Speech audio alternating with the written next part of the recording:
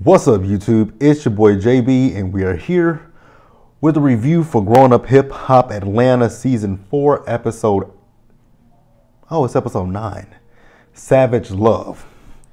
All right, you guys, and next week is the season finale. Interesting. 10 episodes, and we got a season finale. But I know that we're getting ready for Waka and Tammy, their show. I'm not going to be reviewing Waka and Tammy. So, yeah, but I will be reviewing, the other Growing Up Hip Hops. I will do New York, and I will do, the original Growing Up Hip Hop. But without further ado, you guys, let's get into this episode review, shall we? All right, you guys, so this episode picks up where the last one left off. You guys remember, it was Brad having a conversation with, what's her name? Johnny Blaze. So like I said in last week's review, I thought that that editing, I knew it was cut and chopped. I knew that because I'm like, that it just seemed out of place. But I mean, when it came back, Brad was telling, Johnny how she felt. I didn't agree with what Brad was saying to Johnny at first, talking about, if she changes up the arrangement of a song, how does she know that Johnny won't flip out? I'm like, that's kind of going a little extreme. I don't think Johnny has ever really gone off about the composition of a record. But okay, Brad, I was like, I'll hear you out, Brad, because I love you, so I'll hear you out. So Brad did, she did reel it back in, and she made it, all make sense. And I'm like, that's what you could have said from the beginning, because Brad compared it to herself, how, people didn't, when she got out of prison, people didn't want to work with her because of the situation that happened with her. So she's basically telling Johnny that your past and your reputation, it precedes you. So you might be saying that you're changed, you're doing things differently and better, but people are always, the first impression is, as they always say, the first impression is a lasting impression.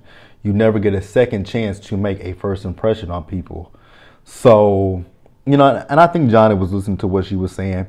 And, Brad said to Johnny, like, you're super talented. Like, you play the piano and you sing. You're a great singer. So no one's knocking her talent. It's just like, it's just, again, her reputation. It's preceded her. So, Brad says that, when it comes down to working with Johnny, she'll think about it. And she gets up and she gives Johnny a hug. And I'm like, well, that was sweet. So then, we see everybody, we see Bow Wow, we saw Pimpin', we saw Ayana, we saw Deb. So everybody was on their phones, and they were looking on, I guess, Shade Room, Baller Alert, stuff like that. And they saw that, the young lady who said that Bow Wow was potentially the father of her child, they saw the alert. Now, Bow Wow is really actually at this point getting on my nerves. Because, he's talking about it, and I'm like, dude, you wouldn't be in this position if you had put a condom on, because you had sex with a woman that you didn't know, number one. So, let's take out the possibility of her getting pregnant. You also still have to worry about, STDs and STIs. Like, are you freaking serious? So then we see Bow Wow. So he goes and talks to his mama, Teresa. And when he first started telling her about it, Bow Wow was talking in circles. And then he said one thing, I'm like, this is mad ass disrespectful, when he said, like, who else you sleeping with? Which is not a bad question to ask, especially of someone that you don't know. But then there's the other caveat in that. If you don't know her, why are you raw dogging someone that you don't freaking know? Like, Bow Wow, he really needs to grow up at this point and stop trying to place blame on other people and other things. Like, take accountability for your own stupid choices, basically. But let's move on, you guys. All right, you guys. So let's talk about Deb and Brad. So Deb and Brad, they finally meet up, and they talk about Bow Wow. Deb is talking about, I heard you might be an auntie soon. Heard you might be an auntie. And she was like, that boy, yeah, stupid. So then, they're talking about, the project that, Deb is wanting to work on.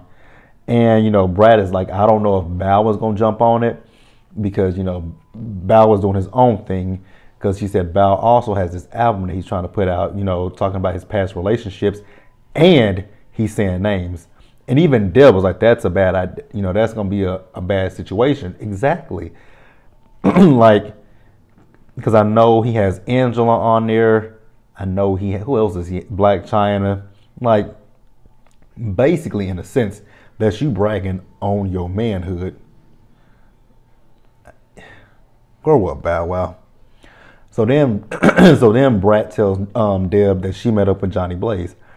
And, Deb was like, I heard that you did meet up. I heard that you met up with her. And, Brat says, I'm starting to see the change with Johnny. And, Brat is still struggling with the idea of working on this project with Deb. That's where Brad is really at right now, is working on the project. And Brad is talking about the fact that she said, I want to work with Reed and I want to work with Diamond. But because she says, I got a studio in my house. Like, we can work on this. It feels like I'm talking loud, but I know it's because I have these AirPods in. It just really feels like I'm talking loud. You guys, I hope I'm not talking loud to you. But, Brad does tell her she's not sure if she wants to, like, be on the project, but she does. She says she'll help her with it, but she doesn't know if she wants to physically herself be on it. So I guess what Brad was saying is she'll be with Deb to produce it. Cool. Nothing wrong with that. So Brad says, so Deb asks, what about Johnny Blaze? She says, it's something I'll think about. So then we see Andy. So Andy goes over to Bow Wow's crib. Every scene we see Bow Wow in, if this dude is not in the, which it's a good thing that he's in the studio, but here's the thing with the studio. Where's his, does anybody know if that album has come out? Because, I mean, I don't know when it's, Jesus Christ. When was this filmed is the question, because where's the album at? I haven't heard heads or tails about this album. So I'm kind of wondering if this album was just for the show. But you know what? It's neither here nor there. So Andy is telling Bow Wow that he's getting phone calls about this situation with the girl. And the whole time I'm looking at Bow Wow is very nonchalant about it. It's like, dude, do you not hear what he's saying to you? He's telling you he's getting phone calls about it. People want to do interviews with you. Bow Wow said, no, it's in interviews. I'm cool with that. But then when the man's talking about getting lawyers involved, he's still nonchalant. I'm just going to chalk it up to the fact that Bow Wow was high because, dude, you realize this can't go to court. Like, this girl can take you to, if this is your child, 9 times out of 10, this girl is going to take you to court for what? For child support. But like I said, he was out of it. But we're going to move on. All right, you guys. Next up, let's talk about Jessica and Brad. So you guys remember that Brad wants Jessica to move to Atlanta and, leave everything, move everything from New Orleans to Atlanta. So they're, in the last, I think in the episode, it was, if it wasn't last week's episode, it was the week before when they went to look at that one warehouse. But you guys remember that Jessica didn't like it. So now they're looking at another warehouse, and this one is, they said 1.9 mil, pretty close to $2 million. Now, Jessica does like she does like it, and it's just the price of it. And, Brad was like, well, we can negotiate and get it down. She was like, to what, 1.7 mil? And Brad was like, well, at least it's a little further away from 2 million. Not that much so, but go off. So then Diamond calls Brad. And she tells Brad that she needs to talk to her, and she needs to talk to her in person.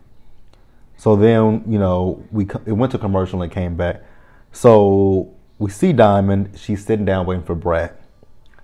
And Diamond is telling about this endorsement deal where it was with skincare, and she brought pimping in on it as well. That was mistake number 1 right there. That was mistake number 1. They always say, don't go into business with your friends, your family, and people that you're sleeping with. You just shouldn't do it. So I was kind of confused. So I guess, Pimpin didn't like something in the contract, but I guess Diamond saying that Pimpin tried to flip it and make it seem like it was her when it got down to the point of, signing. So they left there and they got into a whole argument with each other. And she says when they got home, they continued to argue, and at one point Pimpin's phone rang.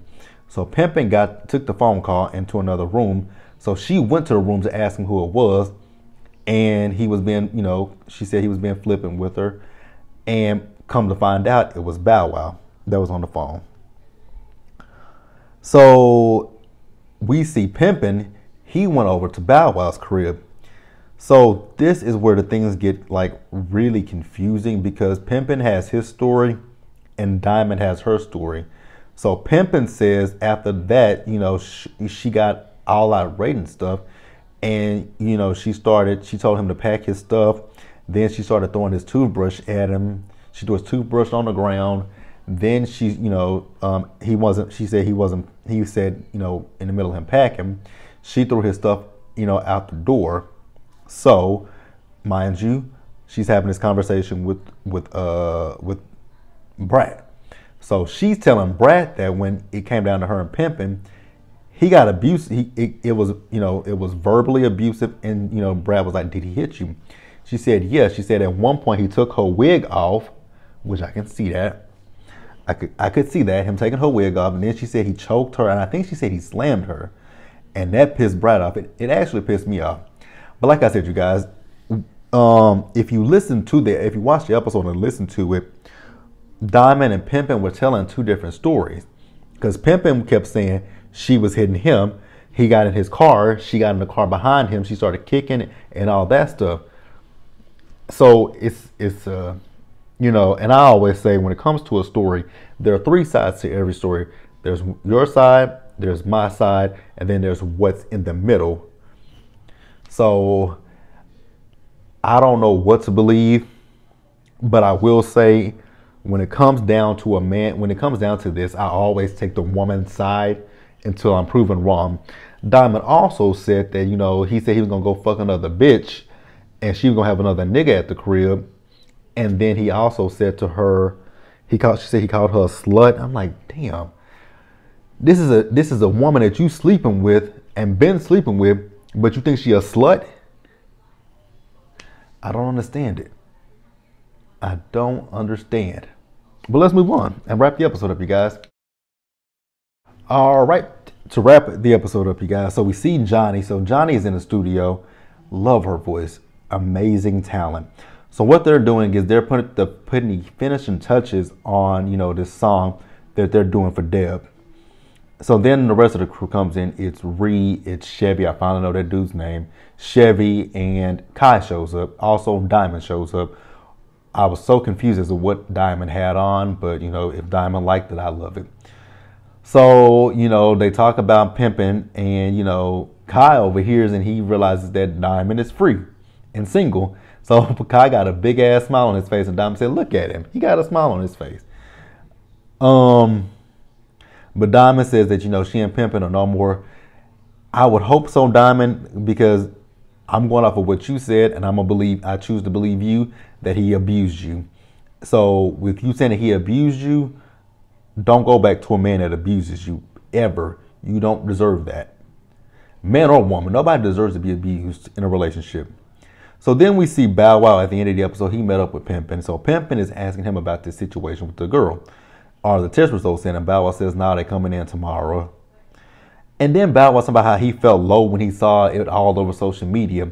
And I'm like, you are a hypocrite, Bow Wow. He talking about, everything shouldn't be posted on social media. I'm like, but don't you post just about everything on social media, Bow Wow? It's like pot, meat, kettle. Because that's exactly what it is with you. So then Bow Wow is asking Pimpin', are things officially over between he and Diamond? Pimpin' is hemming and hawing about this situation. But then he says in this same scene that he wants to go to this album release party that Deb and Brad are having to, talk to Diamond.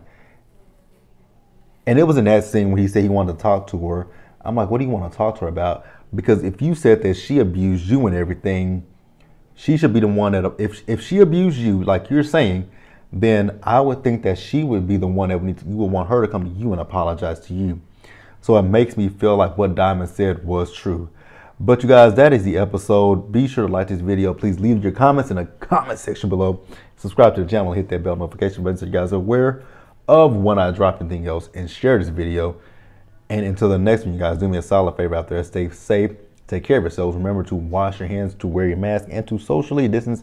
And I'll catch you guys in the next one. Yes, it definitely sounded like I was yelling because I had these in my ear the whole entire time. What else? Also, you guys go subscribe to the Planner channel, and I will catch you guys later. I'll see you guys tomorrow for the week's hottest topics, as well as Bell Collective, and for growing. Nope, that's the wrong show because I'm talking about that now. Life after lockup. So I'll see you guys tomorrow. Bye.